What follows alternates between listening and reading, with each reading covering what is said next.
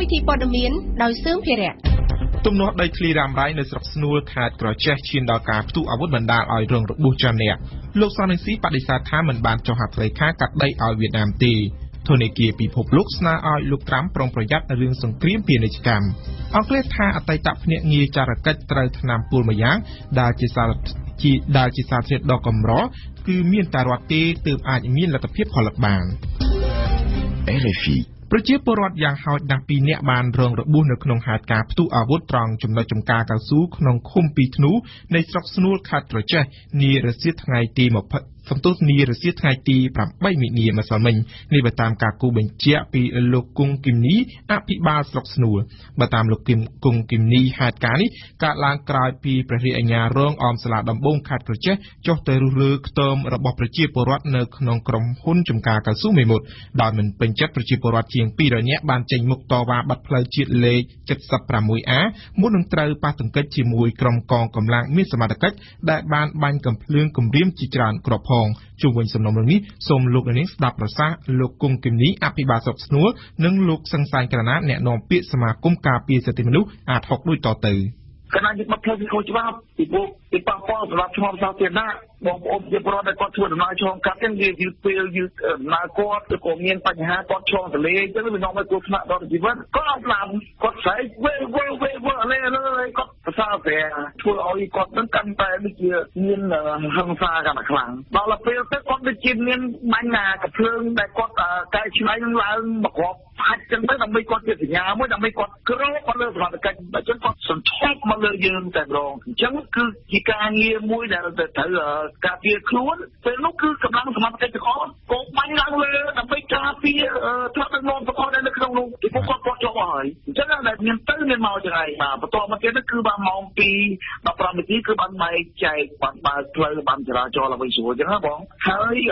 យើងឃើញថាការដែលប៉ះគ្នាហ្នឹងគឺរបួសខាងសមត្ថកិច្ចហ្នឹងគឺ7នាក់ដោយសារដុំថ្មដោយសារជាទៀមដាក់គ្រាប់ដៃហើយនឹងអាកភ្លើងកែច្នៃរបស់គាត់ហ្នឹងបន្តមកទៀតហ្នឹងខាងបងប្អូនប្រជាពលរដ្ឋហ្នឹងក៏របួស2នាក់មួយនោះប៉ះកពើធ្លាយកពើហ្នឹងមួយទៀតប៉ះចង់ពេកគូតប៉ុន្តែយើងបានយកឡានពេទ្យរបស់យើងដឹកយកមកមន្ទីរពេទ្យបងឯងរបស់យើងបានព្យាបាលរួចទៅហើយអត់មានស្លាប់អីទេក្នុងករណីហ្នឹងគ្រាន់តែបានទទួលព័ត៌មានពីប្រជាពលរដ្ឋដែលបានលើកឡើងមកថាមានអ្នកខ្លះស្លាប់2នាក់ដោយសារការបាញ់គាត់ឃើញដួលឃើញអីអញ្ចឹងគាត់មិនបានលើក្បែរអញ្ចឹងគាត់ប្រាប់មកថាមានការស្លាប់ខ្លះ2នាក់នៅកន្លែងកើតហេតុថា4នាក់ទៀតនៅតាមផ្លូវយកទៅពេទ្យអីអញ្ចឹងមិនដែរព័ត៌មានទាំងអស់នោះសុទ្ធតែមិនទាន់មានអ្នកណាម្នាក់បញ្ជាក់ទេគ្រាន់តែយើងបានដឹងពីជាពលរដ្ឋផ្ដល់ព័ត៌មានមកយើងព្រោះកន្លែងកើតហេតុហ្នឹងវានៅឆ្ងាយពីទីរួមខេត្តចេះអញ្ចឹងខាងសហការីយើងនៅខាងខេត្តហ្នឹងមិនទាន់បានចុះក្នុងទីតាំងទេគ្រាន់តែបានទទួលព័ត៌មានហ្នឹងមកហើយផ្ដល់ព័ត៌មានទៅខាងសារព័ត៌មានដែលផ្ដល់មកហើយយើងមិនបានថាករណីហ្នឹងជាករណីដែលយើងបានឃើញការស្លាប់ហ្នឹងទេយើងមិនទាន់ដឹងសន្និដ្ឋានថារឿងហ្នឹងយ៉ាងម៉េចទៅកើតនៅឡើយទេចំនួនអ្នករងគ្រោះមានស្លាប់ឬអត់ឬក៏ចំនួនប៉ុន្មាននោះយើងមិនទាន់ដឹងច្បាស់ទេអញ្ចឹងយើងនៅតែបន្តព្យាយាមស្រាវជ្រាវក្នុងព័ត៌មាននេះទៀតយើងសូមទទូចឲ្យមានការអត់ធ្មត់ទាំងសងខាងទាំងពលរដ្ឋទាំងអាជ្ញាធរទៅចែកគ្នាឲ្យអស់លទ្ធភាពបំផុតយើងមិនចង់ឃើញមានការប្រើប្រាស់អំពើហិង្សាដែលមានរបួសឬស្លាប់អញ្ចឹងទេយើងស្នើឲ្យ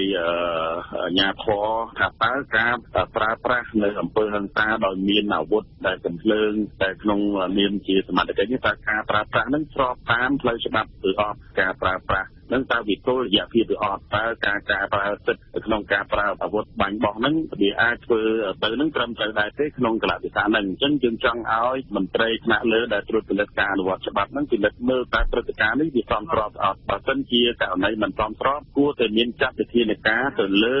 មន្ត្រីដែលមានសមត្ថកិច្ចប្រព្រឹត្តផ្ទុយអំពីផ្លូវច្បាប់លោកសំរងស៊ីប្រធានចលនាសង្គ្រោះជាតិបានបដិសេធថាលោកមិនបានចុះហត្ថលេខាកាត់ដីទៅឲ្យវៀតណាមឡើយការបដិសេធយ៉ាងដូចនេះធ្វើឡើងបន្ទាប់ពីមានការចាប់ប្រកាន់លោកសំរងស៊ីថាបានចុះហត្ថលេខាកាត់ខេត្តចំនួន4ទៅឲ្យវៀតណាមសេរីនៅក្នុងឯកសារចាស់កាលពីឆ្នាំ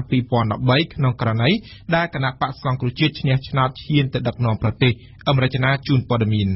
នៅក្នុងអ៊ីមែលដែលអ្នកសារព័ត៌មានទទួលបាននៅថ្ងៃទី7 ខែមិនិនាលោកសំរងស៊ីបានគូបញ្ជាក់ថាលោកមិនបានចុះហត្ថលេខាកាត់ដីទៅឲ្យវៀតណាមឡើយបើតាមលោកសំរងស៊ីឯកសារដែលលោកចុះហត្ថលេខាជាមួយលោកកុកខ្សមេដឹកនាំចលនាម៉ុងតាញ៉ានៅឆ្នាំ2013នោះមែនទែនទៅមានខ្លឹមសារចង់ឲ្យមានការទទួលស្គាល់សិទ្ធិស្របច្បាប់របស់ជនជាតិភាគតិចម៉ុងតាញ៉ាដែលរស់នៅខេត្តភាគឦសានប្រទេសកម្ពុជាដូចជាខេត្តមណ្ឌលគិរីរតនគិរីក្រចេះនិងស្ទឹងត្រែងជាដើមចំពោះការលើកឡើងពីសិទ្ធិស្វ័យភាពនៃជនជាតិដើមភាគតិចនៅក្នុងកិច្ចព្រមព្រៀងឆ្នាំ2013នោះវិញប្រធានចលនាសង្គ្រោះជាតិរូបនេះបញ្យល់ថាវាគឺជាការអនុវត្តជាក់ស្ដែងនៃអំណាចវិមជ្ឈការតែប៉ុណ្ណោះការផ្ទេរអំណាចបែបវិមជ្ឈការនេះត្រូវបានលោកសំរងស៊ីបញ្យល់ទៀតថាវាជាផ្នែកមួយនៃដំណើរការលទ្ធិប្រជាធិបតេយ្យដែលមិនមាននៅក្រោមការដឹកនាំរបស់គណបកប្រជាជនកម្ពុជាដឹកនាំដោយលោកហ៊ុនសែនឡើយនេះបើតាមលោកសំរងស៊ីដដែលយ៉ាងណាក៏ដោយសម្រាប់ក្រសួងមហាផ្ទៃករណីចុះកិច្ចព្រមព្រៀងរបស់លោកសំរងស៊ីជាមួយមេដឹកនាំចលនាម៉ុងតាញ៉ានៅឆ្នាំ2013នោះគឺជាទង្វើក្បត់ជាតិខុសនឹងច្បាប់រដ្ឋធម្មនុញ្ញដែលមិនអាចអត់ឱនឲ្យបានឡើយថ្លែងប្រាប់វិទ្យុបារាំងអន្តរជាតិលោកខៀវសុភ័ក្រអ្នកនាំពាក្យក្រសួងមហាផ្ទៃបានប្រៀបប្រដូចករណីលោកសំរងស៊ីទៅនឹងករណីលោកកឹមសុខាដែលសហការជាមួយបរទេសបំផ្លាញផលប្រយោជន៍ជាតិសាសន៍ខ្លួនឯង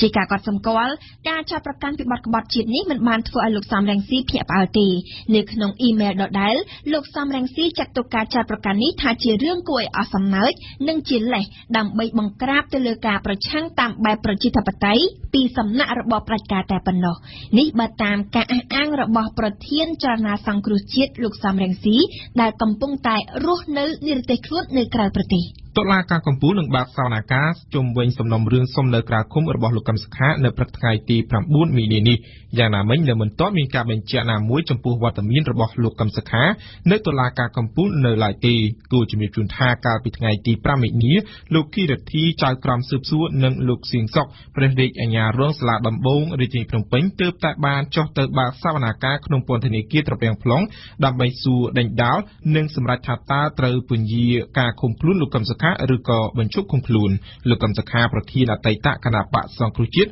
ត្រូវបានតុលាការក្រុងភ្នំពេញឃុំខ្លួននៅក្នុងពន្ធនាគារត្រពាំង plong ក្នុងខេត្តត្បូងឃ្មុំរយៈពេល6ខែហើយសូមរំលឹកជូនថាលោកកឹមសុខាត្រូវបានអាជ្ញាធរចាប់ខ្លួននិងបញ្ជូនទៅឃុំខ្លួននៅក្នុងពន្ធនាគារត្រពាំង plong កាលពីថ្ងៃទី3កញ្ញាឆ្នាំ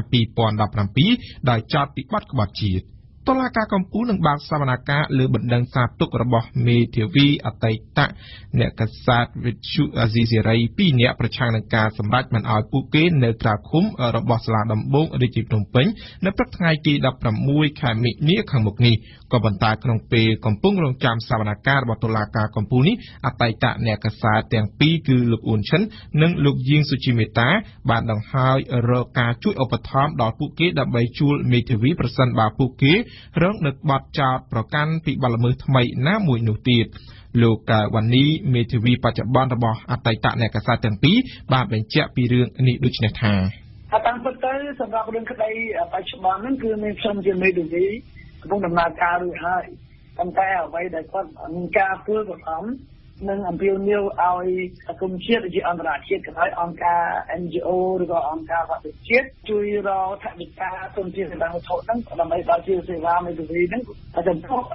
ការធ្វើបរំអាចនឹងកាត់ឡើងថាមានការចោទកម្មក្នុងបទល្មើសផ្សេងមួយទៀតណាបាទដោយសារការពីសំអញលោកយើងសុជីមតាត្រូវបានព្រះអញ្ញាតុលាការក្នុងពេញហ្នឹងឡើងដំបូងហ្នឹងគឺ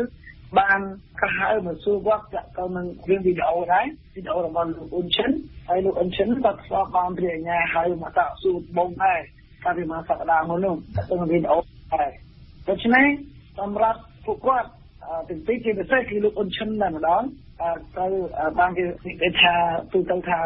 ទៅនឹងបញ្ហាវីដេអូហ្នឹងចឹងគាត់មានការព្រួយបារម្ភខ្លាំងដោយសារតែខ្លាចតុលាការធ្វើការចាប់ប្រកាន់ជាផ្លូវការទៅគាត់អត់មានមេធាវីការពារក្តីក្នុងរឿងស្ដីទេបាទគាត់បារម្ភចឹងណាតែគាត់ចង់បានឲ្យខ្ញុំជាមេធាវីបន្តក្នុងរឿងស្ដីថ្មីហ្នឹងប៉ុន្តែភាសាក៏អត់មានទុំជាងគ្រប់គ្រាន់ក្នុងការពឹងពាក់ខ្ញុំក្នុងរឿងស្ដីថ្មីចឹងបានគាត់ធ្វើការអំពាវនាវឲ្យមានការឧបត្ថម្ភជាធនធានដើម្បីជំរុញសេវាមេធាវីក្នុងរឿងស្ដីបន្តបាទ អរគុណវ៉ាន់សុគន្ធាដែលបានរៀបចំប្រសាសន៍របស់លោកកាវ៉ានីសូមបញ្ជាក់ជូនថាលោកអ៊ុនឈិននិងលោកជាងសុជាមេតាដែលជាអតីតអ្នកកាសែតរបស់វិទ្យុអាស៊ីសេរីកំពុងត្រូវបានឃុំខ្លួននៅក្នុងពន្ធនាគារព្រៃសរជាង4ខែមកហើយពួកគេទាំងពីរត្រូវបានតុលាការក្រុងភ្នំពេញចោទប្រកាន់ពីបទផលិតព័ត៌មានដែលអាចប៉ះពាល់ដល់សន្តិសុខជាតិបញ្ជូនទៅបរទេសក្រៅពីបទចោទនេះលោកអ៊ុនឈិនក៏រងនឹងការចាប់ប្រកាន់មួយករណីទៀតដែរគឺផលិតវីដេអូអាអាភាគ្រឿងចក្រកំទេចមានធនធ្ងន់ចំនួន5គ្រឿងនិងគ្រឿងបន្លាស់មួយចំនួនដែលមានតម្លៃប្រមាណ$4 លានអាមេរិកនិងជាជំនួយឥតសំណងរបស់រដ្ឋាភិបាលជប៉ុនត្រូវបានដឹកជញ្ជូនមកដល់ប្រទេសកម្ពុជាកាលពីថ្ងៃទី7មិនិនានេះបើតាមលោកហេងរតនាអគ្គនាយកមជ្ឈមណ្ឌលជាតិកម្ចាត់មីនកម្ពុជាហៅកាត់ថាស៊ីម៉ាក់គួរជំរាបជូនថាកាលពីពាក់កណ្ដាលឆ្នាំ2017កន្លងទៅរាជរដ្ឋាភិបាលជប៉ុនក៏បានប្រគល់គ្រឿងចក្រនិងសម្ភារៈកំទេចមីនដល់រដ្ឋាភិបាលកម្ពុជាដែលមានទឹកប្រាក់ជាង$11 លានអាមេរិកថ្ងៃទី8មិនិនាម្សិលមិញគឺជាខួបលើកទី107ទិវាសិទ្ធិនារីអន្តរជាតិ8មិនិនា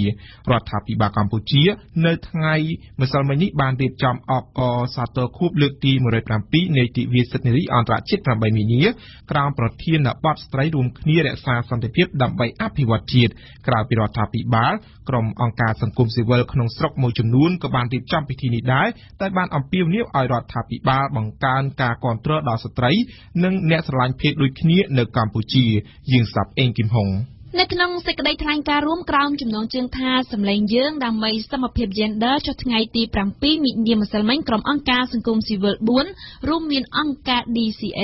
មជ្ឈមណ្ឌលសិទ្ធិមនុស្សកម្ពុជាមជ្ឈមណ្ឌលកម្ពុជាដើម្បីប្រព័ន្ធផ្សព្វផ្សាយឯករាជ្យនិងគណៈកម្មាធិការមិនមែនរដ្ឋាភិបាលកម្ពុជាដើម្បីអនុញ្ញាតឲ្យលុបបំបាត់រដ្ឋទម្រង់នៃការរើសអើងលើស្ត្រីភេទមើលឃើញថា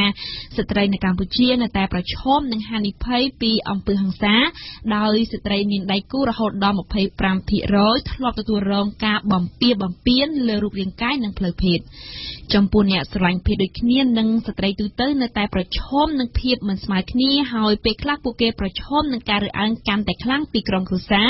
និងមជ្ឈដ្ឋានខាងក្រៅនៅពេលពួកគេហ៊ានក្រោកឈរដើម្បីទាមទារសិទ្ធិរបស់ខ្លួននេះបើតាមសេចក្តីថ្លែងការណ៍ដដែលបើតាមក្រុមអង្គការសង្គមស៊ីវិលបញ្ហាស្ត្រីអាចដោះស្រាយបានលុះណាតែមានការបដិញ្ញាចិត្តខ្លាំងក្លានិងវិធានការជាក់លាក់ពីសំណាក់រដ្ឋាភិបាលដែលមានទំនួលខុសត្រូវនៅក្នុងការការពារសិទ្ធិមនុស្សនិងសម្រេចឲ្យបាននៅសមភាព Gender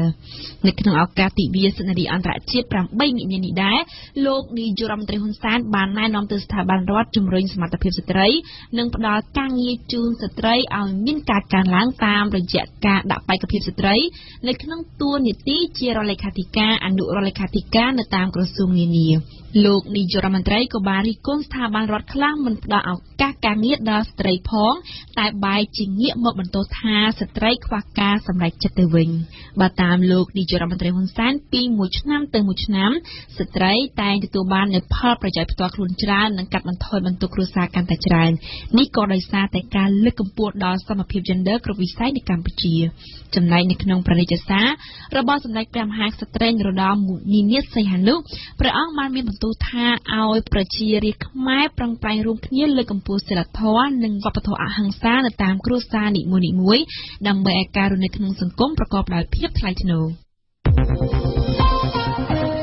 នៅថ្ងៃទី8មិនិនាម្សិលមិញកម្ពុជាបានធ្វើជាម្ចាស់ផ្ទះនៃសិក្ខាសាលាជាន់ខ្ពស់អាស៊ីបូព៌ាលើកទី9ស្ដីពីនិរន្តរភាពទីក្រុងដែលនឹងរៀបចំធ្វើឡើងនៅខេត្តសៀមរាបសិក្ខាសាលាថ្ងៃទី8ដល់ថ្ងៃទី10មិនិនានេះរៀបចំឡើងដោយក្រសួងបរិស្ថានកម្ពុជាសហការជាមួយក្រសួងបរិស្ថានប្រទេសជប៉ុននិងក្រុមការងារអាស៊ានផ្នែកនិរន្តរភាពបរិស្ថានទីក្រុងសិក្ខាសាលានេះត្រូវបានធ្វើឡើងដើម្បីចែករំលែកលើកកម្ពស់នៅទស្សនៈនិងគំនិតផ្ដួចផ្ដើមនានាស្ដីពីការអភិវឌ្ឍទីក្រុងប្រកបដោយនិរន្តរភាពរួមទាំងរៀបចំអនុសាសន៍ជាក់លាក់នានាពាក់ព័ន្ធនឹងនិរន្តរភាពបរិស្ថានទីក្រុងដើម្បីដាក់ជូនកិច្ចប្រជុំមន្ត្រីបរិស្ថាននៃកិច្ចប្រជុំកំពូលអាស៊ីបូព៌ាដោយមានការចូលរួមពីរដ្ឋមន្ត្រីបរិស្ថានអាស៊ានផងដែរបន្ទាប់ពីប្រទេសជាដៃគូប្រជែងនិងជាសម្ព័ន្ធមិត្តបន្ទាប់ពីមូលនិធិរូបិយវត្ថុអន្តរជាតិគឺដល់ធនាគារពិភពលោកដែលបានចេញមុខស្នើឲ្យលោក Donald Trump មានការប្រយ័ត្នប្រយែងកុំបង្កើតជាសង្គ្រាមពាណិជ្ជកម្មនាយិកាប្រតិបត្តិធនាគារពិភពលោកបានលើកឡើងថា នៅក្នុងសង្គ្រាមពាណិជ្ជកម្មគ្មានទេអ្នកឈ្នះគឺមានតែអ្នកចាញ់យើងស្ដាប់សេងឌីណាលោកស្រី Kristalina Georgieva នាយិកាប្រតិបត្តិនៃធនាគារពិភពលោកបានធ្វើការរំលឹកដល់លោក Donald Trump អំពីផលវិបាកចំពោះសហរដ្ឋអាមេរិកខ្លួនឯងនៅពេលដែលលោក George W. Bush សម្រាប់យកពន្ធលើការនាំចូលដែកថែបកាលពីពេលកន្លងមកដោយនៅពេលនោះវាបានធ្វើឲ្យប្រជាជនអាមេរិករហូតដល់ទៅរាប់សិបម៉ឺននាក់ត្រូវបាត់បង់ការងារ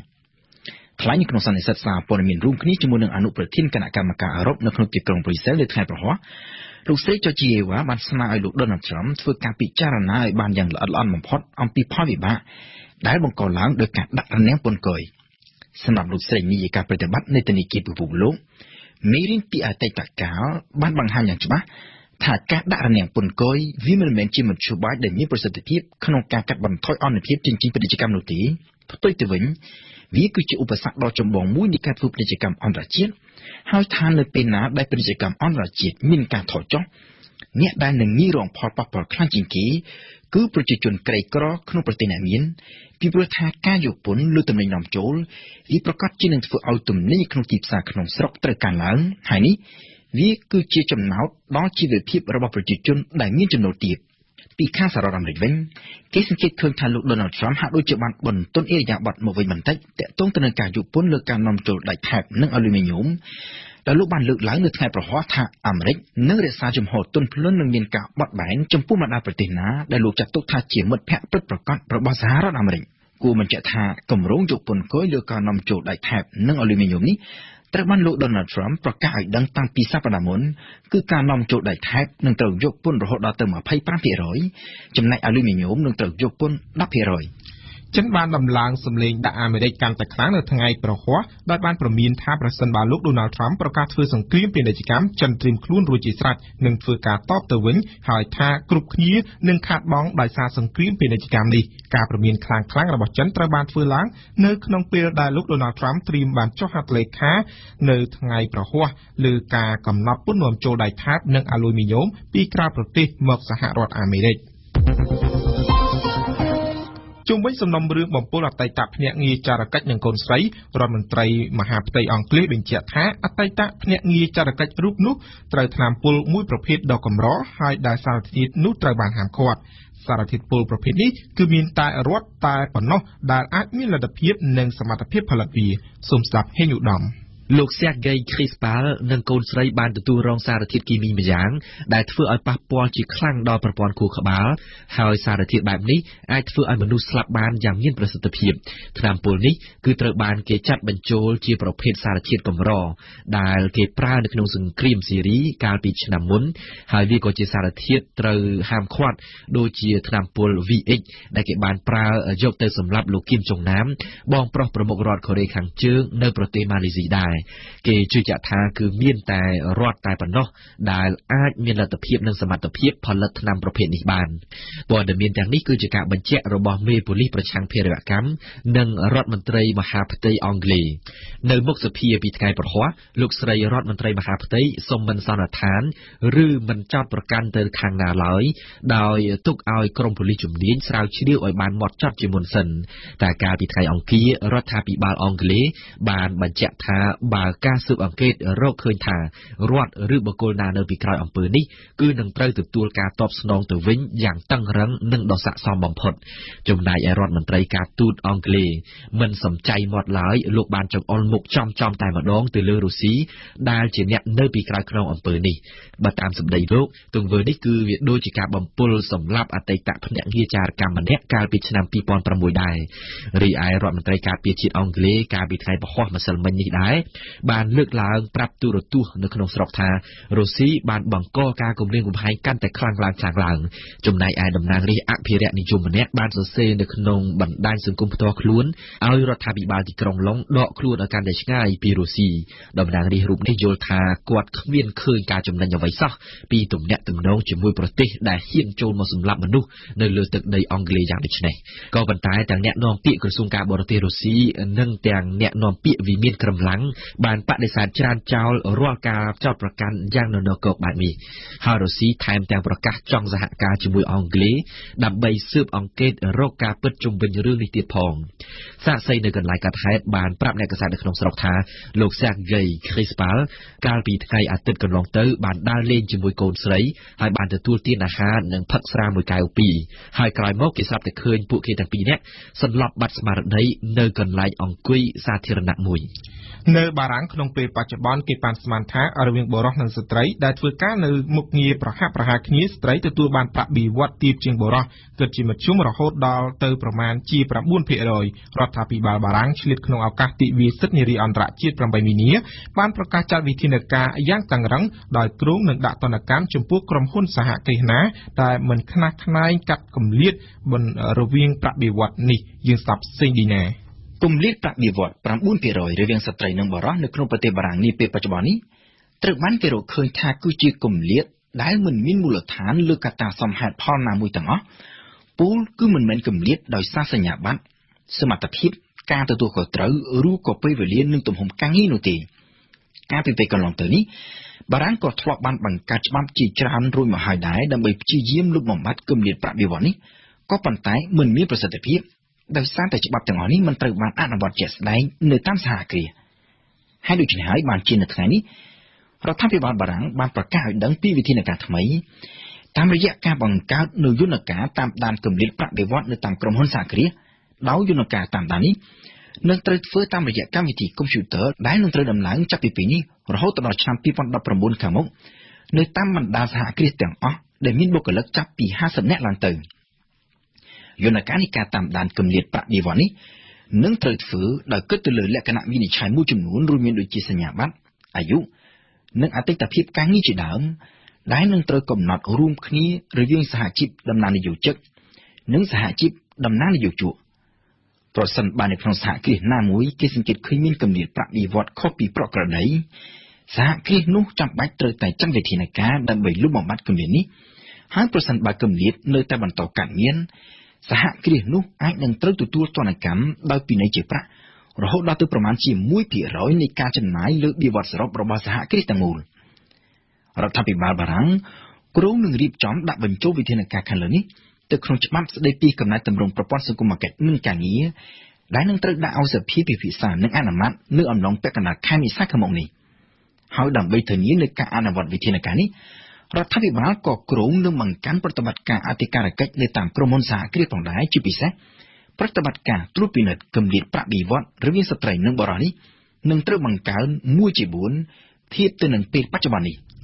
កិច្ចព្រមព្រៀងពាណិជ្ជកម្មសេរីអន្តរប៉ាស៊ីហ្វិកហៅកាត់ថា TPP ត្រូវបានប្រទេសចំនួន11សម្រាប់ចុះហត្ថលេខានៅក្នុងប្រទេសជីលីនាល្ងាចម្សិលមិញកិច្ចព្រមព្រៀង TPP គឺផ្ដួចផ្ដើមគំនិតចរចាដោយសហរដ្ឋអាមេរិកក្នុងរដ្ឋបាលលោកអូបាម៉ាតែថ្ងៃនេះគឺត្រូវចុះហត្ថលេខាដោយគ្មានអាមេរិកត្បិតថាលោកប្រធានាធិបតីត្រាំបានដកអាមេរិកចេញពីកិច្ចព្រមព្រៀងនេះតាំងពីពេលលោកចូលកាន់តំណែងបាន3ថ្ងៃអស់ពីអាមេរិកទៅកិច្ចព្រមព្រៀងនេះស្ទើរតែស្លាប់បាត់ទៅហើយតែអាចបន្តមានជីវិតរស់រានច្បាស់លាស់នៅថ្ងៃនេះគឺដោយសារការខំខ្នះខ្នែងរបស់ប្រទេសចំនួន11ពិសេសគឺជប៉ុនដែលគេមើលឃើញថាបានប្រឹងប្រែងជាងគេខុសពីសពដង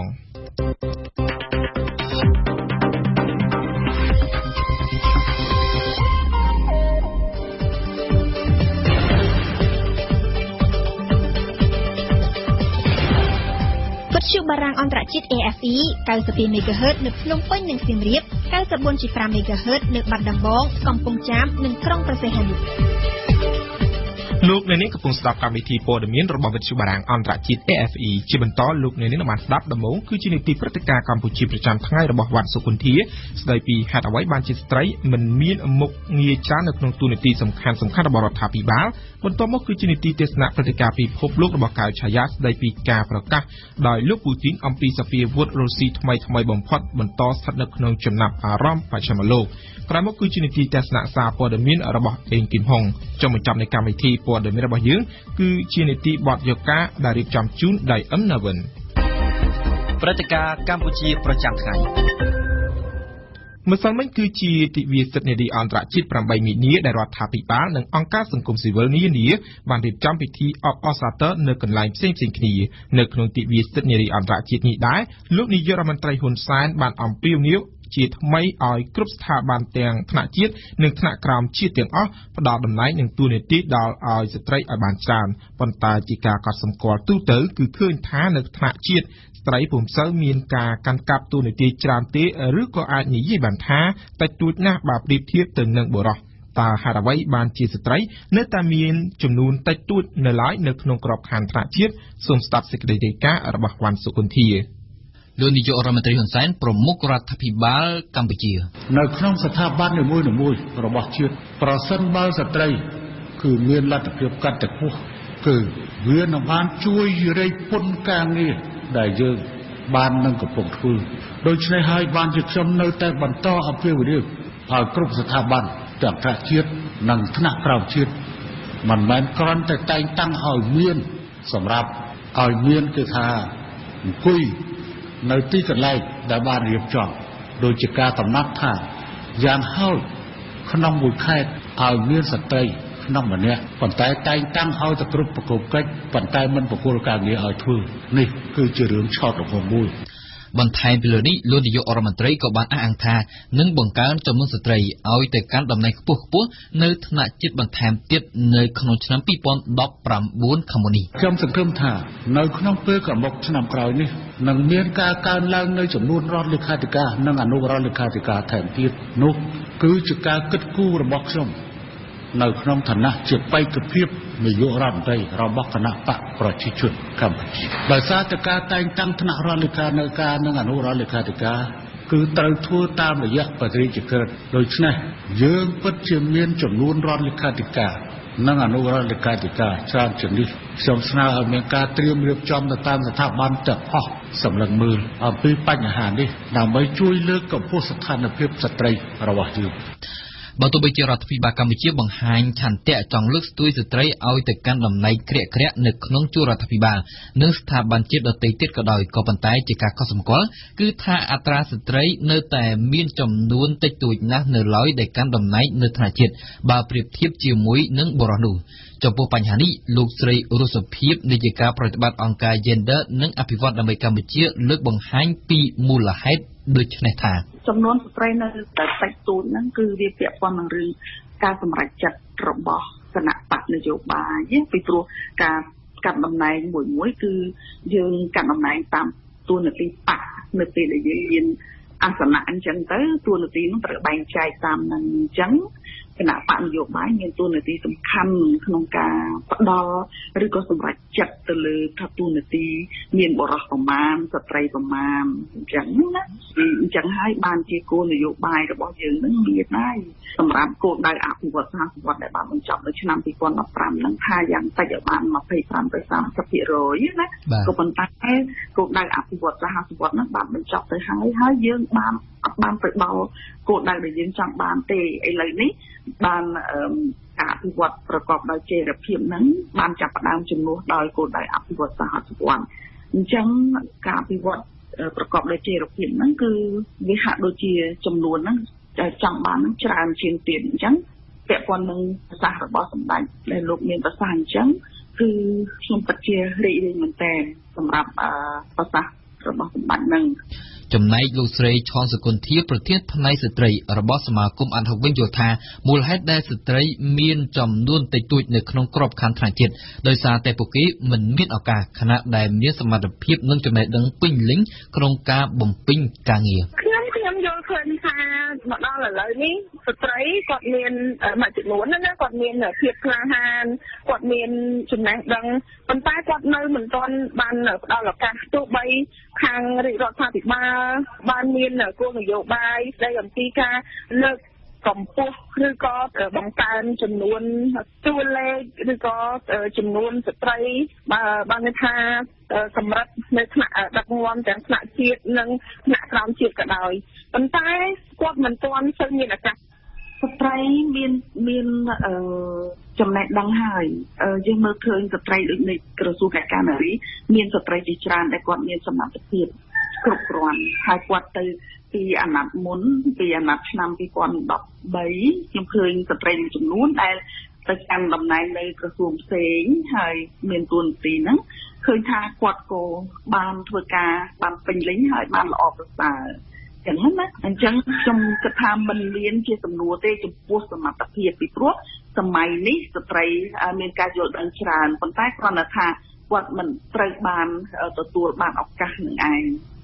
ក្រៅតែពីបញ្ហានេះចំពោះលោកស្រីឆនសុគន្ធាវិញលោកស្រីយល់ថាស្ត្រីមួយចំនួនមិនទាន់មានភាពក្លាហាននៅឡើយអ្នកខ្លះខ្លួនគាត់នឹងក៏មានចំណេះដឹងហើយប៉ុន្តែគាត់នៅខ្លាចគាត់នៅរៀបរែកអញ្ចឹងហើយត្រូវកា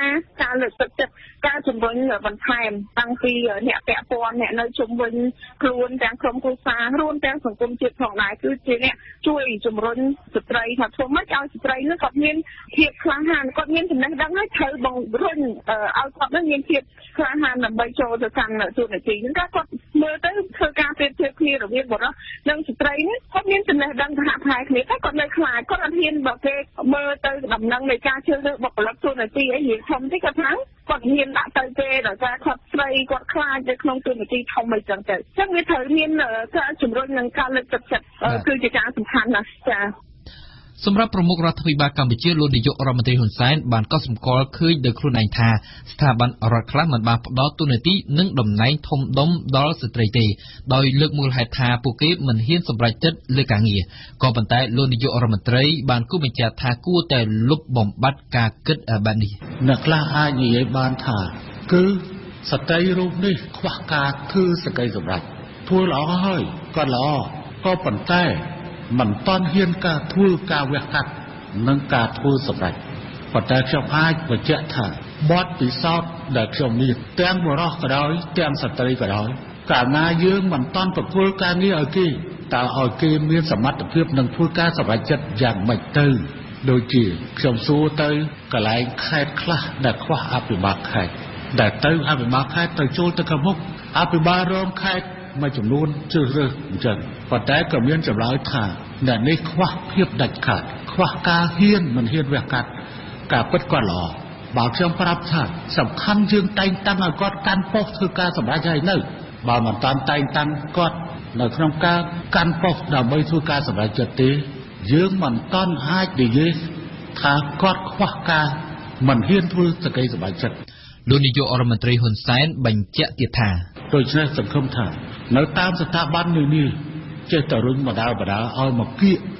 ជាមួយនឹងក្របខ័ណ្ឌដែលត្រូវបានទទួលដូចជាយើងត្រូវការប្រធាននាយកដ្ឋានត្រូវការអនុប្រធាននាយកដ្ឋានត្រូវការអគ្គនាយករងជាស្ត្រីថែមទៀតអញ្ចឹងទេយើងត្រូវរៀបចំយ៉ាងម៉េចដើម្បីបំពាក់បំពន់នឹងការរៀបចំក្របខ័ណ្ឌឋានៈដើម្បីឲ្យទទួលបានសមស្របទៅតាមការតែងតាំងដូចជាគេកំណត់ថាប្រធាននាយកដ្ឋានត្រូវតែចាប់ពីអនុមន្ត្រី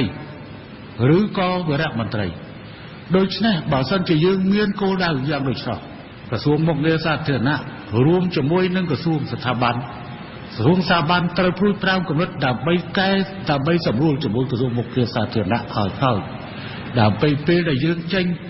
ការតែងតាំងទៅវាស្របឧទាហរណ៍ថាវរៈមន្ត្រីយើងត្រូវតែងតាំងឲ្យធ្វើជាអគ្គនាយករងយើងតែងតាំងបានភ្លាមចំណុចទាំងនេះត្រូវធ្វើការជាសំណុំជាមួយគ្នាទៅយើងមានលទ្ធភាពលោកស្រីឆនសុគន្ធាលើកឡើងថាប្រសិនបើស្ត្រីមានចំនួនកាន់តែច្រើននៅក្នុងក្របខ័ណ្ឌថ្នាក់ជាតិនោះគឺនឹងផ្ដល់ផលប្រយោជន៍ច្រើនដល់ពលរដ្ឋជាពិសេសគឺស្ត្រីដូចគ្នាតែម្ដងទី1ផលប្រយោជន៍សម្រាប់ជាតិគឺមានតែស្ត្រីខ្លួនឯងទេដែលដឹងអំពីទុក្ខធុរៈនិងដឹងអំពីបញ្ហាស្ត្រីដូចបងអូនបានដឹងហើយដូចខ្ញុំបានជំរាបចឹងថាតួលេខស្ត្រីនៅក្នុងសរុបនៃតួលេខពលរដ្ឋរបស់កម្ពុជាយើងគឺស្ត្រីមានដល់តែជាង 50% អញ្ចឹងច្រើនជាងបុរសចឹងបើសិនជាស្ត្រីគាត់បានកាន់តួនាទីនៅក្នុងជួរថ្នាក់ដឹកនាំគាត់ដឹងអំពីបញ្ហារបស់ស្ត្រីឧទាហរណ៍ថាថ្នាក់ដឹកនាំខ្លះជាបុរសគាត់បានយល់អំពីទុក្ខធុរៈអំពីស្ត្រីយើងលើកឧទាហរណ៍ទីមួយឧទាហរណ៍ថាស្ត្រីនេះគាត់មានស្ត្រីពោះហើយគាត់1ឆ្នាំឬក៏2ឆ្នាំគាត់សម្រាប់ដឹកនាំឬក៏មេខ្លះគាត់យល់ថាអីបានជាស្ត្រីនេះ ងាកសម្រាប់កូនងាកសម្រាប់កូនអញ្ចឹងបើសិនជាថ្នាក់ដឹកនាំជាស្ត្រីគ្នាឯងគាត់ដឹងអំពីបញ្ហាទឹកធ្លាក់ហ្នឹងហើយនៅពេលដែលក្រោយសម្រាប់កូនត្រូវមានការថែទាំឬក៏ត្រូវផ្ដល់ឱកាសឲ្យស្ត្រីដែលទៅតែសម្រាប់កូនហើយឬក៏អ្នកដែលមានកូនទូចហ្នឹងយើងយល់ដឹងពីបញ្ហាឬក៏យល់ដឹងអំពីទឹកធ្លាក់ស្ត្រីគ្នាឯងឬក៏កុមារីអីចឹងទៅមិនថាបរិសុទ្ធហ្នឹងក៏អត់ដឹងដែរប៉ុន្តែមានតែស្ត្រីគ្នាឯងដែលគាត់ដឹងអំពីបញ្ហាស្ត្រីគ្នាឯងច្រើនជាងបរិសុទ្ធហើយដូច្នេះហើយទើបលោកស្រីរស់សុភាពដែលជានាយិកាប្រតិបត្តិអង្គការ Gender និងអភិវឌ្ឍដើម្បីកម្ពុជាអះអាងថាគួរតែមានស្ត្រីឲ្យបានច្រើនកាន់តួនាទីនិងតំណែងធំៗក៏ប៉ុន្តែលោកស្រីក៏ស្នើឲ្យរដ្ឋាភិបាលកម្ពុជាមានចំណាត់ការធ្វើយ៉ាងណាកុំឲ្យស្ត្រីចូលកាន់តំណែងធំហើយតែត្រូវរងនឹងការរើសអើងពីអ្នកធ្វើការជាមួយដែលជាបុរសខ្ញុំសូមចង់បានថានៅពេលដែលស្ត្រីត្រូវបានតែងតាំងហើយសូមឲ្យរដ្ឋាភិបាលលោកមើលទៅលើការពង្រឹងទៅលើការយល់ដឹងនិងអរិយាប័ត្ររបស់បុរសដើម្បីឲ្យគាត់ផ្លាស់ប្ដូរអំពីអរិយាប័ត្រឬអើងថាមិនមានស្ត្រីឬក៏ស្ត្រីធ្វើមិនបានចង់ឲ្យគាត់បុរសដែលធ្វើការនៅក្រសួងជាមួយឬក៏កន្លែងជាមួយអីជាដើមហ្នឹងដើម្បីឲ្យគាត់ផ្លាស់ប្ដូរអរិយាប័ត្រហ្នឹងហើយបែរមកគ្រប់គ្រងស្ត្រីដើម្បីឲ្យស្ត្រីមានសក្តានុពលក្នុងការអនុវត្តទៅលើចំណេះដឹងរបស់ខ្លួនដើម្បីធ្វើការលោកស្រីរស់សុភាពបន្តទៀតថាទី2ក្នុងនឹងដែរសូមឲ្យមានកម្មវិធីផ្សព្វផ្សាយឲ្យបានច្រើនដើម្បីផ្លាស់ប្ដូរអរិយាប័ត្របុរសដែរតែបុរសនៅតាមគ្រួសាររបស់គាត់ដើម្បីឲ្យសង្គមនិងគ្រួសារហ្នឹងបានយល់ថាតួនាទីរបស់ស្ត្រីគឺធ្វើការនៅពេលដែលគាត់ធ្វើការពីខ្លះតួនាទីនៅផ្ទះហ្នឹងត្រូវបុរសឬក៏គ្រួសារគាត់ហ្នឹងចែករំលែកក្នុងការធ្វើការកុំឲ្យរើសអើងកុំឲ្យរងចាំគាត់ដោយសារគាត់មានតួនាទីមួយទៀតគាត់រវល់អីអញ្ចឹងសូមឲ្យធ្វើការផ្លាស់ប្ដូរអរិយាប័ត្រហ្នឹងអញ្ចឹងមួយទៀតបន្ទាប់ពីធ្វើការផ្លាស់ប្ដូរអរិយាប័ត្រហ្នឹងក៏ត្រូវមានគោលការណ៍ក្នុងការគេហៅថាពិនិត្យមើលឡើងវិញថាតើស្ត្រីហ្នឹងគាត់បានប្រើប្រាស់នៅទូនាទីរបស់គាត់ហ្នឹងដោយល្អប្រសើរហើយឬនៅឬក៏គាត់នៅប្រឈមចំពោះគេហៅថាមិនបានទូនាទីពេញលេញក្នុងការអនុវត្តនៅទូនាទីគាត់ចង់និយាយថាសិទ្ធិនឹងការសម្រេចចិត្តរបស់គាត់នៅកន្លែងធ្វើការរបស់គាត់ហ្នឹងគាត់បានទទួលបានពេញលេញហើយនៅឬក៏គាត់នៅមានការខ្លាចរអាឬក៏មិនទាន់ទទួលបាននៅគេហៅថាការសម្រេចចិត្តឲ្យបានពេញលេញដោយបុរសដែលបុរសគាត់កាន់តំណែងស្ដាប់កម្មវិធីព័ត៌មានរបស់វិទ្យុបារាំង RFI ពេលព្រឹកពីម៉ោង 7 ដល់ម៉ោង 8 ពីម៉ោង 10 កន្លះដល់ម៉ោង 11 ថ្ងៃរសៀលពីម៉ោង 1 ដល់ម៉ោង 2 រសៀលនិងពីម៉ោង 4 កន្លះដល់ម៉ោង 5 និងពេលយប់ពីម៉ោង 7 ដល់ម៉ោង 8កម្មវិធីនេះសហការឧបត្ថម្ភដោយ Kem Probiotic ជាផលិតផលធម្មជាតិ 100% មានប្រសិទ្ធភាពខ្ពស់ដល់សុខភាពដូចជាជួយសម្រួលការរំលាយអាហារបំបាត់ stress ធ្វើឲ្យពិសាបាយបានសម្រានលក់ស្រួលនិងបំបាត់ការឈឺសន្លាក់ឆ្អឹង Kem Probiotic ជាផលិតផល PPM និង Conferel ហើយចែកចាយដោយក្រុមហ៊ុន DKSH សាកលវិទ្យាល័យឯកទេសនៃកម្ពុជា CUS សិក្សាដើម្បីគុណភាពសិក្សាដើម្បីសមត្ថភាពវិជ្ជាជីវៈសិក្សានៅ CUSសិនវិញយូលេងកាហ្វេដោយម៉ាស៊ីនប្រូបាតនិងមានតែមួយគត់នៅកម្ពុជាទំនាក់ទំនងទូរស័ព្ទលេខ010 816 222និង011 816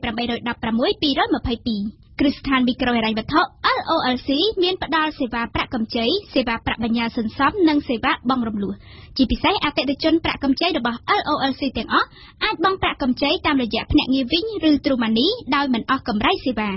សាលារៀន Little Kingdom គឺជាសាលារៀនតាមកម្មវិធីសិក្សាអន្តរជាតិសម្រាប់ទារកដ្ឋានថ្នាក់ក្រោមមត្តេយ្យនិងមត្តេយ្យសិក្សាឆ្នាំសិក្សាថ្មីចូលរៀននៅថ្ងៃទី5ខែមីនាឆ្នាំ2018ខាងមុខនេះនិងម៉ាស៊ីនទឹកក្តៅ Marinai ជាផលិតផលលំដាប់លេខ1របស់ប្រទេសជប៉ុនមានគ្រប់ប្រភេទតាមតម្រូវការរបស់លោកអ្នក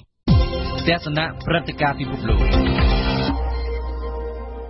ពេញមួយសប្តាហ៍កន្លងទៅតាំងពីលោកប្រធានាធិបតីរុស្ស៊ី Vladimir Putin តាមរយៈសារប្រចាំឆ្នាំថ្លែងទៅកាន់រដ្ឋសភានិងប្រជាជាតិបានទម្លាយឲ្យសាធារណជនដឹងឮអំពីសភាវុធធនថ្មីបំផុតរបស់រុស្ស៊ីដែលខ្លះបានចូលខ្លួនទៅត្រៀមប្រតិបត្តិការក្នុងកងទ័ពទៅហើយខ្លះបានរងជាប់វិញ្ញាសាលបងពិសោធន៍ចប់សពគ្រប់ហើយតាមសម្ដីលោករដ្ឋមន្ត្រីការពារជាតិរុស្ស៊ីនឹងចូលខ្លួនទៅប្រចាំការក្នុងកងទ័ពស្របនឹងថេរវេលាកំណត់ប្រព័ន្ធផ្សព្វផ្សាយរុស្ស៊ីបានចងក្រងប្រតិកម្មខ្លះៗពីខាងសហរដ្ឋអាមេរិកបកសម្ព័ន្ធអូតង់ព្រមទាំងមតិ សារព័ត៌មានប្រចាំលោកជាទូទៅដោយទម្លាយឲ្យដឹងអំពីសភាវុធនោះដែលអាចជំនះលើប្រព័ន្ធខាលមីស៊ីលប្រឆាំងមីស៊ីលអាមេរិកកាំងមានដឹកនាំរុស្ស៊ីគូបញ្ជាក់ថាគោលដៅមូស្គូគឺដើម្បីធានាការពារសន្តិសុខរុស្ស៊ីឲ្យបានកក់ក្ដៅតែប៉ុណ្ណោះមិនមែនដើម្បីគំរាមលើប្រទេសណាឡើយលោកពូទីនក៏បង្ហាប់ឲ្យដឹងដែរតើក្នុងករណីណាដែលរុស្ស៊ីអាចប្រើអាវុធបរមាណូយើងស្ដាប់កៅឆាយាជាបឋមអ្នកនាំពាក្យផ្លូវការនៃក្រសួងការពារជាតិសហរដ្ឋអាមេរិកលោកស្រី Dana White ក្នុង briefing នៅក្រុង Washington ក្រោយពីលើសេចក្តីប្រកាសរបស់មេដឹកនាំរុស្ស៊ីអំពីសភាវុធធុនថ្មីបំផុតពុំធ្លាប់មាននៅក្នុងលោកបានថ្លែងថាមន្ទីរបញ្ចកោណមិនងឿងឆ្ងល់សោះឡើយនឹងសេចក្តីប្រកាសនោះលោកស្រី Dana White គូបញ្ជាក់ថាទោះបីលោកពូទីនថ្លែងថាមីស៊ីលរុស្ស៊ីអាចជំនះលើប្រព័ន្ធខែលមីស៊ីលប្រឆាំងមីស៊ីលរបស់សហរដ្ឋអាមេរិកក្តីក៏ខែលអាមេរិកខាងនេះឯងមិនដែលតម្រង់ប្រឆាំងរុស្ស៊ីឡើយហើយម៉ូស្គូដឹងច្បាស់ណាស់អំពីរឿងនេះត្បិតខែលរបស់យើងគឺដើម្បីការពារទល់នឹងប្រទេសដែលគេមិនរាប់រកបែបយ៉ាងអ៊ីរ៉ង់និងកូរ៉េខាងជើងព្រមជាមួយនេះខ្ញុំសូមអះអាងទៅប្រជាជនអាមេរិកថាសហរដ្ឋអាមេរិកត្រៀមខ្លួនពេញទីការពារទល់នឹងសភាវុធធុនថ្មីណាក៏ដោយរបស់សហព័ន្ធរុស្ស៊ីអ្នកនាំពាក្យនោះពន្យល់បំភ្លឺថាក្នុងផ្ទៃនៃសេចក្តីថ្លែងការណ៍លោកពូទីនក្រសួងការពារជាតិសហរដ្ឋអាមេរិកមានបំណងធ្វើការកែប្រែអ្វីណាទៅក្នុងយុទ្ធសាស្ត្រនុយក្លេអ៊ែររបស់ខ្លួនដែលត្រូវបានប្រកាសជាសាធារណៈកាលពីថ្ងៃទី2កុម្ភៈត្បិតក្នុងយុទ្ធសាស្ត្រនេះមានគុណគិតទៅហើយអំពីសភាវុធថ្មីដែលរុស្ស៊ីស្រាវជ្រាវបង្កើតឡើងតាំងពីយូរមកហើយចំណែកអ្នកនាំពាក្យផ្លូវការរបស់បកសម្ព័ន្ធអូតង់លោកស្រីអូអាណាលុងកេស្គូគាត់សម្គាល់ថាក្នុងសារប្រចាំឆ្នាំដែលប្រធានាធិបតីរុស្ស៊ីថ្លែងទៅកាន់រដ្ឋសភាថ្ងៃទី1មីនាមានបណ្ដោយឡើងនៅការគំរាមមកលើបណ្ដាប្រទេសសមាជិកអូតង់ដែលជាការមិនអាចទទួលយកបានឡើយត្បិតពាក្យថ្លែងបែបនេះមិនស្ថាបនាឡើយហើយហុចមកនៅផលបញ្ច្រាស់ទៅវិញសោះយើងតែងបានថ្លែងជាច្រើនលើកទៅហើយថាខែលមីស៊ីប្រឆាំងមីស៊ីរបស់អូតង់គឺឥតតម្រង់ប្រឆាំងរុស្ស៊ីឡើយប្រព័ន្ធខែលនេះរបស់យើងគឺទុកសម្រាប់ការពារពីកំជ្រួចមីស៊ីលបាឡីស្ទិកណាដែលបាញ់បង្ហោះនៅក្រៅពីលំហអឺរ៉ូអាត្លង់តិកអ្នកនាំពាក្យនោះគូបញ្ជាក់ថាអូតង់មិនចង់ឲ្យមានលបឡើងវិញជាសង្គ្រាមត្រជាក់ថ្មីឬជាការប្រជែងគ្នាបំពាក់សភាវុធឡើយគួរនិយាយថាក្នុងសារប្រចាំឆ្នាំនោះលោកពូទីនបានរំលឹកអំពីបកសម្ព័ន្ធអូតង់តែចំនួន3ដងប៉ុណ្ណោះរីឯក្នុងចំណោមមតិបញ្ចេញដោយកាសែតលោកខាងលិចចងក្រងដោយប្រព័ន្ធផ្សព្វផ្សាយរុស្ស៊ីមានជាបឋមគឺសារព័ត៌មានអាមេរិកកាសែត Washington Post សន្ទរកថាលោកពូទីនប្រែឲ្យកាន់តែត្រជាក់ស្រឹមទំនាក់ទំនងរវាងរុស្ស៊ីនិងសហរដ្ឋអាមេរិកលើមហាអេក្រង់នៅពីក្រោយខ្នងគាត់មានបញ្ចាំងឲ្យឃើញកំជ្រួចមីស៊ីលនុយក្លេអ៊ែរបាញ់បង្ហោះចេញពីដែនដីរុស្ស៊ីហោះកាត់លើមហាសមុទ្រអាត្លង់តិកបត់ទិសវាសូសៀទ្វីបអាមេរិកឡាទីនហើយហោះតទៅទៀតកាត់លើមហាសមុទ្រប៉ាស៊ីហ្វិកតម្រង់ទៅសហរដ្ឋអាមេរិកតែម្ដងបើពីមុនតាមសម្ដីលោកពូទីនពួកគេ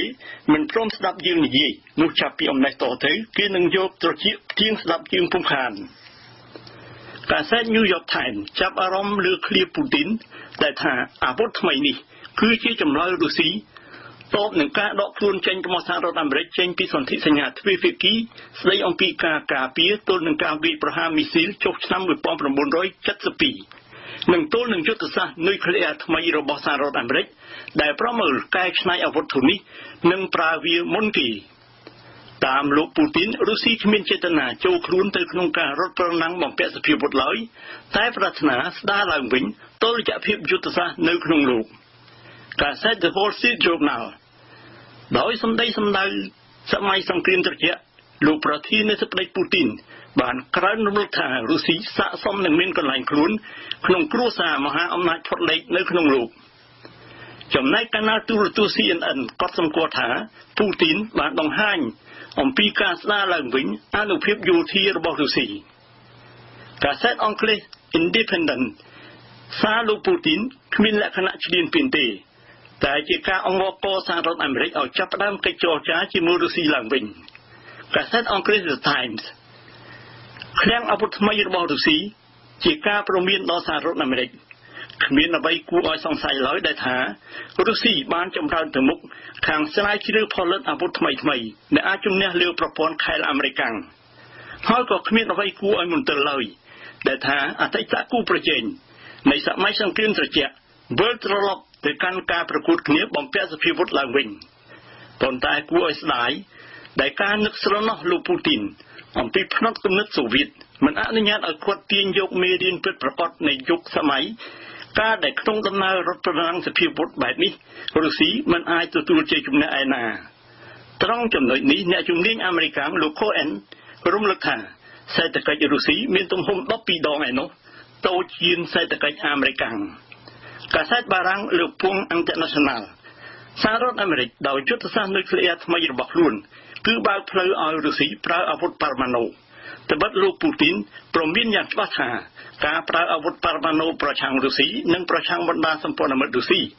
ពិតជានឹងហែហមទៅដល់ចម្លើយបកវិញជៀសមិនផុតក្នុងសម្ភាសន៍ទៅកណ្ដាលទូរទស្សន៍អាមេរិក NBC លោកប្រមុខរដ្ឋរុស្ស៊ីពន្យល់បំភ្លឺថាមានតែស្ថានភាពពីរប៉ុណ្ណោះដែលអាចញ៉ាំងរុស្ស៊ីឲ្យប្រើអាវុធនុយក្លេអ៊ែរគឺថាទី1ក្នុងឋានៈជាចម្លើយតបនឹងការប្រើអាវុធបរមាណូដោយរដ្ឋដទៃមកលើរុស្ស៊ីទី2បើខ្មាំងប្រើអាវុធប្រឡាយរង្គាលប្រឆាំងនឹងរុស្ស៊ីហើយរុស្ស៊ីគ្មានមធ្យោបាយណាផ្សេងសម្រាប់ទប់ទល់នឹងស្ថានភាពនេះ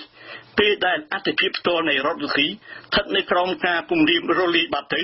នោះរុស្ស៊ីត្រូវតែប្រើអាវុធបរមាណូបកទៅវិញលោកអ្នកនាងកំពុងស្ដាប់វិទ្យុបារាំងអន្តរជាតិ RFI ទស្សនៈសារព័ត៌មានតើសារព័ត៌មានចេញផ្សាយនៅព្រឹកនេះចាប់អារម្មណ៍លើប្រធានរឿងអ្វីខ្លះសូមអញ្ជើញលោកអ្នកនាងស្ដាប់ការអត្ថាធិប្បាយរបស់អេងគឹមហុងជុំវិញករណីផ្ទុះអាវុធដែលបណ្ដាញសារព័ត៌មានខ្លះអះអាងថាមានពលរដ្ឋស្លាប់និងខ្លះថាគ្មានពលរដ្ឋស្លាប់នោះបានក្លាយជាប្រធានបទចាប់អារម្មណ៍ខ្លាំងមែនទែនគ្រប់ទំព័រកាសែតនិងគេហទំព័រតែក៏មានកាសែតនិងគេហទំព័រខ្លះមិនចាប់អារម្មណ៍ដែរទេកាសែតភ្នំពេញប៉ុស្តិ៍ទាំងការដាក់រូបភាពនិងឡើងចំណងជើងត្រូវនឹងសាច់រឿងសម្រាប់ការចេញផ្សាយនៅព្រឹកនេះអាជ្ញាធរថាពុំមានមនុស្សស្លាប់នៅក្នុងការប៉ះទង្គិចគ្នានៅក្រចេះនោះទេខ្លឹមសារនៃរឿងនេះកាសែតបានសរសេររៀបរាប់វែងគួរសមដោយបញ្ចូលមតិពលរដ្ឋរងគ្រោះនិងអាជ្ញាធរបន្តអះអាងថាមានតែអ្នករងរបួសតែគ្មានមនុស្សស្លាប់ឡើយតែចំណែកពលរដ្ឋនៅតែនិយាយថាមានមនុស្សស្លាប់យ៉ាងហោចណាស់6នាក់ដដែលដែលបានស្លាប់នៅក្នុងហេតុការណ៍ប៉ះទង្គិចគ្នានៅល្ងាចម្សិលមិញនេះបើតាមការអះអាងរបស់ពលរដ្ឋដែលបានប្រាប់កាសែតភ្នំពេញប៉ុស្តិ៍ថារូបគេបានស្ថិតនៅក្នុងហេតុការណ៍នោះពលរដ្ឋដដែលបានរិះគន់ទង្វើអាជ្ញាធរថាបាញ់សម្លាប់ពលរដ្ឋខ្លួនឯងដោយគ្មានប្រណីសូមបញ្ជាក់ថាបញ្ហានេះកើតមានឡើងដោយសារតែពលរដ្ឋដែលកាសែតនានារាយការណ៍មកថាចន្លោះ200ទៅ300នាក់បានធ្វើសកម្មភាពបិទផ្លូវប្រមាណជា2ម៉ោងនិងដុតអេសកាវ៉ាទ័ររបស់ក្រុមហ៊ុនប្រឆាំងនឹងការបណ្តេញចេញរឿងនេះក៏បានក្លាយជារឿងសំខាន់ចំពោះកាសែតរស្មីកម្ពុជាដែរដោយបានដាក់រូបភាពនិងឡើងចំណងជើងថាចំនួនដីធ្លីចុច2ផ្ទុះអាវុធរបួស2នាក់និងចាប់ខ្លួន8នាក់ខ្លឹមសារនៃរឿងនេះកាសែតរស្មីកម្ពុជាបានសរសេរវែងគួរសមដែរដោយតាមទម្លាប់កាសែតសរសេរយោងតាមតែអាជ្ញាធរប៉ុណ្ណោះក្នុងន័យតែមួយគឺគ្មានមនុស្សស្លាប់ទេគឺមានតែអ្នករងរបួសតែយ៉ាងណាក៏ដោយគ្រប់ទំព័រសារព័ត៌មានក៏បានរំលេចដែរថាពីខាងពលរដ្ឋមកវិញនោះប្រដាប់ដោយដំបងពូថៅខ្វៅនិងដុំថ្មជាដើមដើម្បីតបតតែអាជ្ញាធរវិញអាជ្ញាធរថាខ្លួនបានបាញ់ឡើងទៅលើគ្រាន់តែជាការគំរាមតែប៉ុណ្ណោះក៏ព្រោះតែពលរដ្ឋមិនទទួលយកការសម្របសម្រួលត្បិតតែនេះគឺជារឿងសំខាន់សម្រាប់កាសែតនិងគេហទំព័រខ្លះមែនពិតតែកាសែតកម្ពុជាថ្មីគេហទំព័រថ្មីនិងគេហទំព័រដើមអំពើជាដើមមិនបានចុះផ្សាយរឿងនេះឡើយបើទោះបីជាខាងអាជ្ញាធរខំចេញមុខបដិសេធថាគ្មានមនុស្សស្លាប់ក៏ដោយនោះចំណែក Free News វិញដាក់ចេញជាព័ត៌មានទាន់ហេតុការណ៍មកដល់ពេលនេះក៏បានក្លាយជារឿងសំខាន់និងបន្តស្ថិតនៅផ្ទាំងមុខដដែលនោះគឺចាប់តាំងពីអភិបាលខេត្តរហូតដល់មេយោធាខេត្តក្រចេះសុទ្ធតែចេញមុខបដិសេធនឹងការចុះផ្សាយរបស់កាសែតភ្នំពេញប៉ុស្តិ៍និងវិទ្យុអាស៊ីសេរីថាមានមនុស្សស្លាប់នៅក្នុងហេតុការណ៍ប៉ះទង្គិចកាលពីម្សិលមិញទេទោះបីជាព្រឹកនេះកាសែតភ្នំពេញប៉ុស្តិ៍ចុះផ្សាយសម្ដែងអាជ្ញាធរមែនពិតតែល្ងាចម្សិលមិញកាសែតមួយនេះបានចុះផ្សាយថាមានមនុស្សស្លាប់ផ្ទុយពីកាសែតភ្នំពេញប៉ុស្តិ៍គេហទំព័រវិទ្យុអាស៊ីសេរីនិង VOD នៅតែរក្សាការចុះផ្សាយរបស់ខ្លួនអំពីមនុស្សស្លាប់នៅក្នុងហេតុការណ៍នោះដដែលក្រៅពីរឿងនេះកាសែតក៏បាននាំគ្នាចុះផ្សាយរឿងរ៉ាវផ្សេងទៀតចំពោះរឿងដែលសំខាន់របស់កាសែតកម្ពុជាថ្មីលោកសុកអេសានចុច2ផតតាំងក្បត់ជាតិរបស់តនរដ្ឋសំរងស៊ីមិនអាចអត់ឱនបានជាដាច់ខាត ជារឿងតែមួយកាសែតមិនបានសរសេរបញ្ចូលគ្នាឡើយដោយដាក់ចេញមួយអត្ថបទទៀតនោះគឺមានបញ្ជាការកងពលតូច70ប្រមានសំរងស៊ីថាបើមិនចង់បន្សល់គេឈ្មោះអាសោយសូមដើរឲ្យឆ្ងាយពីទង្វើរបស់ខ្មោចអើត្បិតតែមានចុះផ្សាយនៅក្នុងទំព័រកាសែតកម្ពុជាថ្មីមិនពិតតែរឿងនេះមិនមានចុះផ្សាយនៅក្នុងទំព័រកាសែតផ្សេងទៀតឡើយនេះទំនងជារឿងនេះកាសែតបានចេញផ្សាយកាលពីម្សិលមិញរួចទៅហើយក្រៅពីនេះកាសែតបានចុះផ្សាយព័ត៌មានស្តីពីការជំរុញរបស់លោកហ៊ុនសែនឲ្យប្រកល់តួនាទីស្ត្រីនៅក្នុងតំណែងជួររដ្ឋាភិបាលរឿងរ៉ាវសន្តិសុខសង្គមមួយដែលមួយទៅគួរឲ្យចាប់អារម្មណ៍នោះនាយកនគរបាលប៉ុស្តិ៍ព្រែកភ្នៅត្រូវបរិមម្នាក់កាប់ដាច់កដៃម្ខាងពេលជួយអន្តរាគមន៍រឿងចំនួនរឿងនេះក៏សំខាន់សម្រាប់កាសែតភ្នំពេញប៉ុស្តិ៍ដែរតែកាសែតចុះផ្សាយផ្ទុយពីកាសែតរស្មីកម្ពុជាគឺនគរបាលម្នាក់របួសស្ទើរដាច់ដៃខណៈរារាំងយុវជនគ្រឿងញៀនមិនឲ្យប្រហារហិង្សាតែយ៉ាងណាក៏ដោយយុវជនកាប់នគរបាលនោះត្រូវបានចាប់ខ្លួនហើយពីជំហាននៃទំព័រមុខកាសែតភ្នំពេញប៉ុស្តិ៍ដដែលសំណើសុំជួបលោកកម្មសខារបស់លោកស្រីរ៉ូណាស្មីតត្រូវបានបដិសេធត្បិតតែមានចុះផ្សាយនៅក្នុងទំព័រកាសែតភ្នំពេញប៉ុស្តិ៍តែរឿងនេះមិនមានចុះផ្សាយនៅក្នុងទំព័រកាសែតកម្ពុជាថ្មីនិងរស្មីកម្ពុជានោះទេហើយរឿងដែលមានចុះផ្សាយនៅក្នុងទំព័រកាសែតទាំងពីរក៏មិនមានចុះផ្សាយនៅក្នុងទំព័រកាសែតភ្នំពេញប៉ុស្តិ៍ដែរបើតាមរស្មីកម្ពុជាកម្មកររោងចក្រជាង300នាក់អះអាងថាបានធ្វើការដោយគ្មានប្រាក់ឈ្នួលរយៈពេល3ខែមកហើយ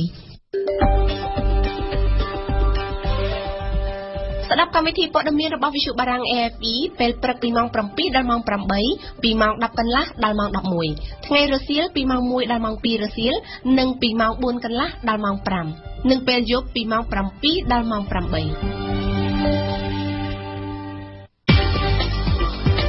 បទយូហ្គា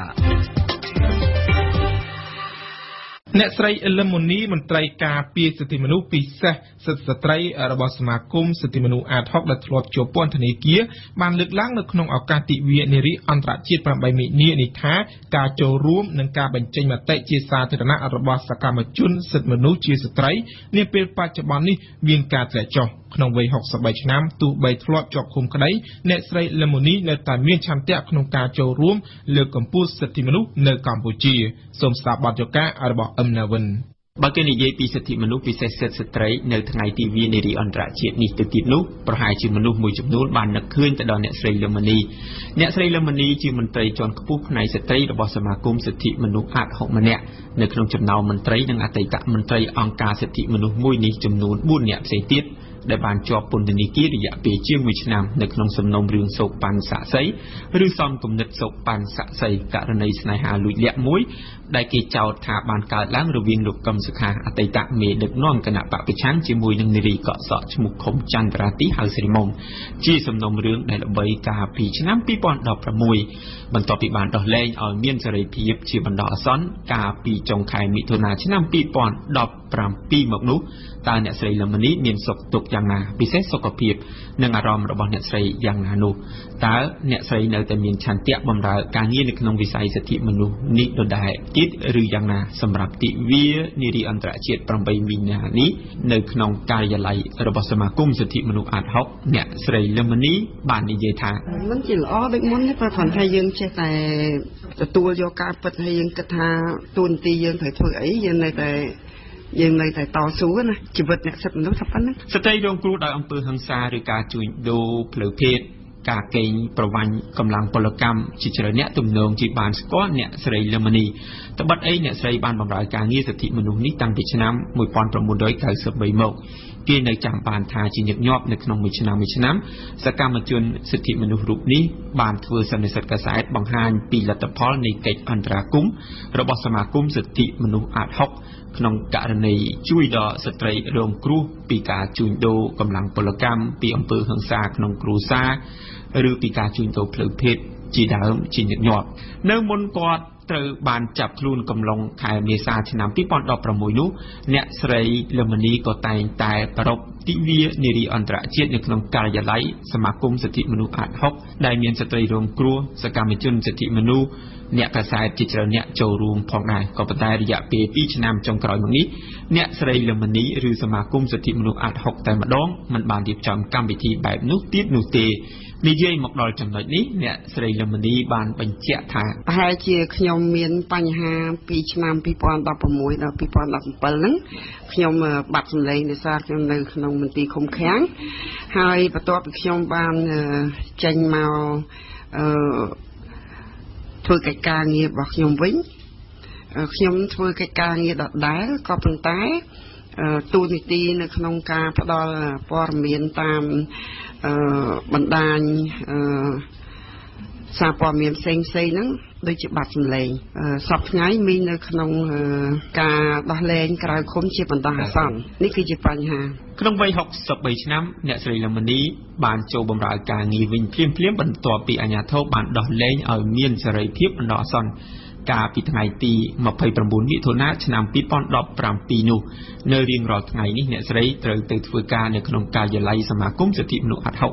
និងត្រូវចុះតាមខេត្តនានាបើទោះបីជាគាត់មានបញ្ហាសុខភាពខ្លះយ៉ាងណាក្តីការងារទី1គឺចុះអប់រំសហគមន៍ស្ដីអំពី gender សិទ្ធិនារីខេត្តឆ្ងាយប្រជាជនដដែលហ្នឹងចារតនគិរីចាព្រះវិហារមណ្ឌលគិរីអីផ្សេងយើងទៅតាមគម្រោងផែនការងាររបស់យើងចាហើយនៅកន្លែងខ្ញុំពិនិត្យមើលឯកសារពាក្យបណ្ដឹងហើយនឹងជួយអន្តរាគមន៍ទៅលើករណីដែលប្រជាជនយើងជាស្ត្រីហ្នឹងក៏រងគ្រោះណាចាហើយយើងសហការគ្នាទាំងអស់នៅក្នុងផ្នែករបស់យើងជាស្ត្រីដែលមានកូន2នាក់កូនប្រុសម្នាក់និងស្រីម្នាក់កូនស្រីរបស់អ្នកស្រីលំនីបានខិតខំយ៉ាងខ្លាំងនៅក្នុងការទាមទារដល់អាជ្ញាធរឲ្យដោះលែងម្ដាយរបស់ខ្លួនកាលពេលដែលអ្នកស្រីជាប់ឃុំកម្លាំងចិត្តពីកូនសហការីរួមផ្សំនឹងការចូលចិត្តជួយសង្គមរបស់ខ្លួនគាត់ផងនោះអ្នកស្រីលំនីបានអះអាងថានៅតែមានឆន្ទៈលើការងារការពារសិទ្ធិមនុស្សនិងលើកកម្ពស់សិទ្ធិមនុស្សនៅកម្ពុជានេះបើនិយាយអំពីឆន្ទៈនៃការធ្វើការងារខ្ញុំដូចជាអត់មានផ្លែកទេ